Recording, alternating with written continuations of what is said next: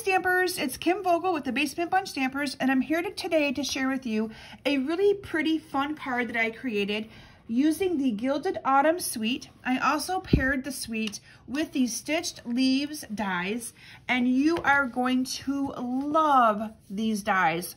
Cannot wait to share them with you and show you them in more detail.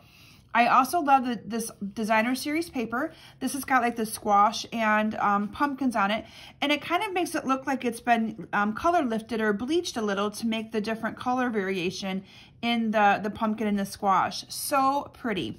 So before I get started making that card, I want to share with you a little bit of the products that I used. So I used the Beautiful Autumn stamp set, and this is paired with some of these great little punches. You have 2 different leaves and an acorn, and this bundle together is sold for $50.25. I love it. What I really like about it, and you're going to see me use it in my video today, is that you have the option of being able to stamp the leaves in a solid color and then putting the more detailed one on top of it to really make that leaf come to life. And that is what I did here on my card today, and I'm going to show you a little tip on doing that because there's a little tip to it that makes it so much easier to use. Then I also used our new stitched leaves dies. Now these dies pair with another stamp set, but I just used the dies for today's card, and I want to take a moment and share them with you because they are heavenly. So these dies have an outer layer or an outer leaf shape, and it's stitched. I love the stitched look, but you could also put this inside of that, and then your leaf will get the detail of it as well. So pretty. So on my card today, let me bring my card back out.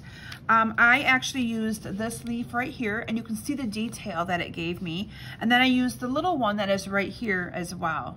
Isn't that gorgeous? The detail to that leaf is just absolutely beautiful. So anyway, that's what I chose to use today and paired it together with the actual Gilded Autumn Suite. So let's go ahead and get started using making this card today. So I chose to use crumb cake as the base of my card. This is cut 5.5 by 8.5, and I'm just going to fold it in half. And then I have some layers of, well, it helps if I fold it at the right spot. There we go. And then I have some layers of cardstock. I have the Early Espresso cut 5 1/4 by 4, and then I have Whisper White that is cut 5 by 3 3/4, and then I have a piece of this awesome designer series paper that is cut 2.5 by 4 3/4, and that's going to layer very nicely on the top there. So let's go ahead and get some of that glued together first before we go on to the next step. So I'm using our new Stampin' Seal Plus adhesive. I really like this one. I think it does a really good job holding the cards very nicely. Stampin' Seal Plus is kind of like the Fast Fuse replacement. So if you liked the Fast Fuse, you're definitely going to want to give the Stampin' Seal Plus a try. Now before I glue anything else on here, I want to also stamp my sentiment here on the bottom. So I'm just going to use the thank you. Now this sentiment is from the Beautiful Autumn stamp set, and I'm just going to stamp that down here on the bottom. You probably should have stamped that on before I even adhered this down, but I didn't want to have to worry about getting any of my paper dirty. And then we're going to adhere the designer series paper to the top, and I'm going to glue this down to where I have a little bit of a border at the very top and all the way around it. And then we're going to use some of the, now I'm going to change this card up a little bit. So on this one, I chose to use the Mint Macaron ribbon that comes with this ribbon pack. So the ribbon pack comes together. It's called the Basket Weave and Metallic Ribbon. And I'm going to actually use the metallic ribbon on this one. So you get both of these bolts of ribbon for $8. So this one I'm going to use the metallic ribbon around here instead. So I'm just going to cut a piece big enough to wrap around with some glue dots. And then I'm going to tie on a little piece. Now, if you are not following me on Facebook yet, I really encourage you to search for me on as Kim Vogel's Basement Bunch Stampers. I provide lots of different inspiration for different Facebook Lives that I do on Thursday evenings at 7 p.m. Eastern Standard Time.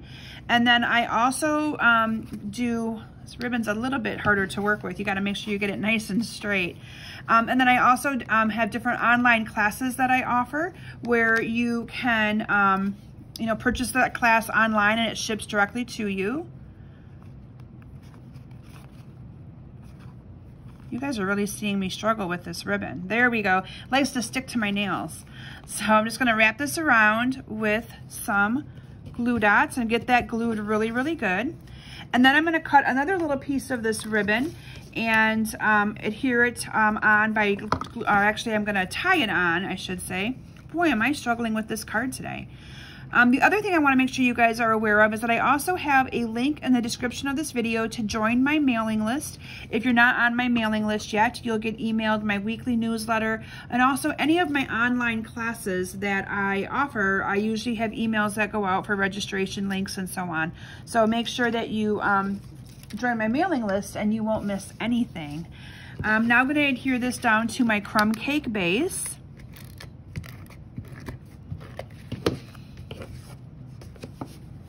Just like this. So you can see how that ribbon gives it just a little bit of a different look. I kind of like that different look. So the next thing I want to show you is how to stamp these little leaves. Now these leaves I've done in advance and I'm going to adhere them with some little dimensionals down to my card, but I want to show you how I did them. So let me bring in a scrap of Very Vanilla. So these stamps are where you stamp twice. So the first time you stamp, you're going to either stamp the background or the outline of the image.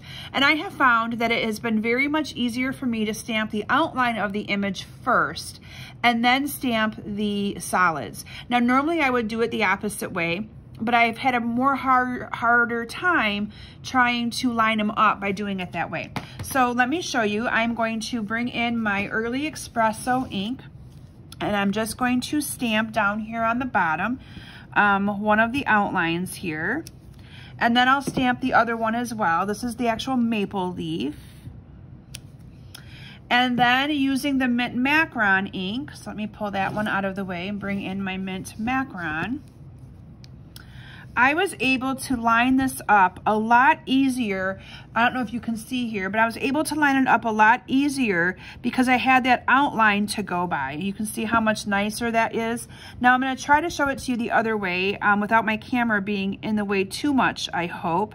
But you can see how easy that is to line up. Now if I would have done it the other way, so I'm going to just stamp one of these down, I found it a lot harder to be able to line it up with that color down first, because this has more detail than that. It gives you all of the veins of the leaf and the actual end of the bottom of it.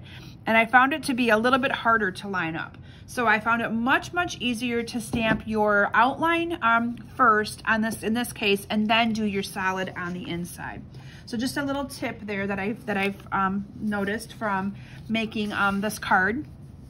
So I'm going to adhere these down with a couple of dimensionals. Now I don't have any of the mini dimensionals here, so this is a little trick that you can do as well. You can cut the ends of the big dimensionals kind of small to be able to secure them down to your card and not have a lot of it hang over. And I'm just going to put that one down there in the bottom. And then I'm going to put this one over here like that. And then I top this card off by incorporating some leaves. These are the 2 leaves that I cut out using those beautiful stitched leaves that I showcased earlier. And then I layered them with 2 circles. This is a 2 1/4 inch Very Vanilla circle. This is a 2 inch Early Espresso circle. And I'm just going to layer those 2 together with a little bit of adhesive. And then I'm going to put some dimensionals on the backs of these leaves and secure, actually I think I just put a couple on this one, and then I glued the smaller one. Now this leaf is cut out using the Mint Macron, and then this one is done using the crumb cake, and this I just secured on with a little bit of adhesive. I didn't dimensional that one on at all. And then I did put dimensionals on the back of this to secure it to my card. So I'm just going to put a couple on there. And then I top the card off by adding a little thing of ribbon to the leaves where they're kind of joined together there. So let me do that as well. And I use this exact same ribbon. So I'm just gonna tie a little bow or a little knot here. I'm gonna push it down to the end so I don't waste any of this. And then I'm just gonna take my paper snips and trim off the ends so they're about the same length. And then adhere this to my card with a glue dot. Right there. And there you have a beautiful card that I created using those awesome fall products in our holiday catalog. And you can see the different look that you get, again, using the different ribbons. This is using the macaron ribbon. This is using the metallic ribbon. And what one's your favorite? I think I like the metallic ribbon the best. So make sure you comment and let me know what your favorite ribbon is out of these two cards that I created. Thanks everyone for joining me today. I hope you've enjoyed my project, and I can't wait to share more with you from our awesome holiday catalog. Have a great day. Bye.